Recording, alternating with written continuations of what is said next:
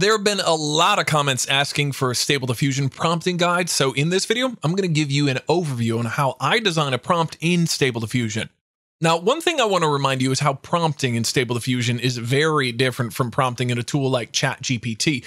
ChatGPT is a single tool with a fixed set of features, while Stable Diffusion is like a toolbox. You can use different models, different LoRa's, and even additional networks, and all of this affects how you prompt. To prove my point, this is one of my favorite animation generation models, Mianimix. You can see this model's main objective is to be able to do good art with very little prompting. But that's not the same way a model like Deliberate operates.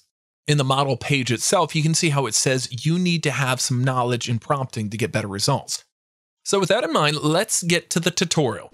Now, it doesn't matter whether you're typing long paragraphs for the prompts or just a couple of words. One rule that matters is how much detail you provide. The more details you provide, the more accurate the output becomes. Remember that. So here, if I just type woman, all you get is this picture of a woman with incorrect details. But now think of how we can detail this more. What we have typed in this prompt is the subject. Now it's time to start detailing that subject. Now, when detailing the subject, the easiest way to follow is to detail that subject from top to bottom. The order of keywords doesn't really play a major role when generating art with most models, but in case you want to change this prompt later, this will really help you out. Keep that in mind. I'm going to explain any female character from top to bottom. I want to give her black hair, then I want her to wear glasses, I want her to wear a blue skirt, black shorts, and high-heeled shoes. There you go. Now Stable Diffusion has more detail as to what you want to be generated. If you give Stable Diffusion a basic prompt like this, about 95% of the time it can be very accurate. Sure, the model you use can affect the quality, but since most of these models are trained on the original Stable Diffusion model, this can work really, really well. But wait, I know we're not addressing the elephant in the room. Her face. You can see her face isn't really the best, so I'm going to switch to hires.fix and do another generation. If you don't know what hires.fix is, then you should know I've done a complete video on how to correct faces where I gave 3 methods on how to correct your faces while going into detail with these settings. So make sure you check that all out. Anyway, here's our image with hires.fix on, and you can see that the face is all right. And they've stuck to the prompt we provided. Now that we have the basic art and we know that this prompt is successful in generating a good character, it's time to think about what we don't want. In the image we generated, we can see that her hands are in her pockets. But in most cases, your hands are going to be very, very bad. Or in some cases, you're going to have a missing body parts, extra body parts, and a lot of abominations. Sometimes it's funny, sometimes it's frustrating. This is where the negative prompts come into play. Negative prompts say what we don't want in our art. And in most cases, it's really difficult to specify what we don't want in our art. This is one negative prompt right here. That you don't need art in worse quality, low quality, a comic style, and you don't need zombie-like characters. Or here's another negative prompt that says you don't need a simple background. But in some cases, like when creating concept art, it's nice to have a simple background. So here is my trick. Keep worse quality and low quality keywords right here, and just type the flaws you notice during your previous generations. Since I haven't done enough generations, I'll type what I usually find as flaws during my generations. Most of the time, flaws in your images include text, a simple background, if you're not generating concept art, missing fingers or extra fingers, in some cases NSFW art, or even watermarks in your artwork. These are what we don't need. Now, if I keep these and hit generate, we get a character with a really weird face, but at least the art doesn't have what we mentioned. It's really great to have these prompts saved, so make sure to hit that save button and save the prompts.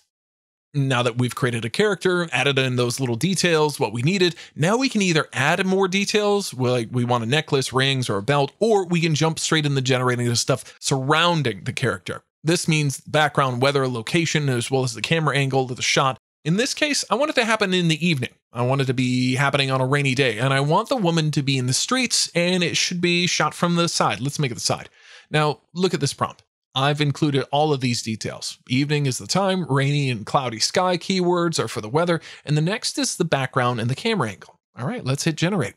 Now, just in case anybody's wondering why I skipped the part where the image is being generated, that's because hires.fix consumes almost all of my VGA, and I cannot screen record during that time. Last time I did, I had to almost restart my computer and do everything from the beginning. Anyway, this is my generation, and it's pretty good. It's followed the instructions, it's got cloudy skies, the camera angles, and all of that. We still have a problem with her face, but you can correct that by controlling the weight of the hires.fix or doing a couple more generations. Apart from that, we've also got a bit of wonky backgrounds. And for that, I find that the best choice is to have a simple background, like insides of a bedroom or like a coffee shop or something like that. Or you could do a couple more generations and put any repeating elements into the negative prompts. Now, there's still one big problem. When I meant rainy, I wanted raindrops. So what can we do to get raindrops into this picture? There are two ways we can approach this. Let's try the first way.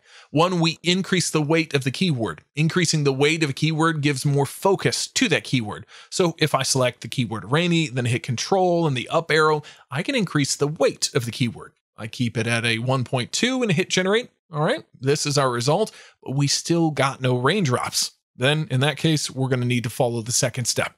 I'm going to take this rainy keyword and expand it. This means that I'm going to put more keywords like raindrops, rainy day, rain, so I can give Stable Diffusion a better idea of what I want. All right, hit generate, and yeah, we got an umbrella sticking out of her head, but you can see we've got some tiny raindrops in here. Now, L'Oreal is a model trained on realistic art, and it's very difficult to capture a concept like rain on realistic models. So why don't we switch to a comic book model? Here we've loaded in Comic Babes, and I've done a complete tutorial on generated comic book art as well. So if you love comic book art, like I do, make sure you check that out. Anyways, here we go. I hit the generate button, and there we have it. Now you can see we've got nice raindrops, and anyone seeing this picture can see that there's rain going on. But we still do got problems. One, no one asked for an umbrella. Two, this picture is shot from the side. Well, now you should have knowledge on how to handle this situation. How? Just put the umbrella keyword in the negative prompts and increase the weight of the shot from front keyword.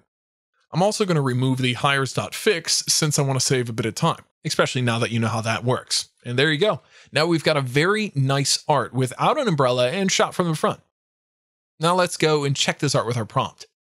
We've got a woman, she's got black hair, she's wearing glasses, she's wearing a blue shirt, she's got black shorts, and she's got high heel shoes, as all requested. And it's evening. At least you can't prove it since it's raining, but I added that keyword just to show you where to include the time in case you want it. And then we've got rain, the cloudy sky, the street background, and it's shot from the front. So that's it.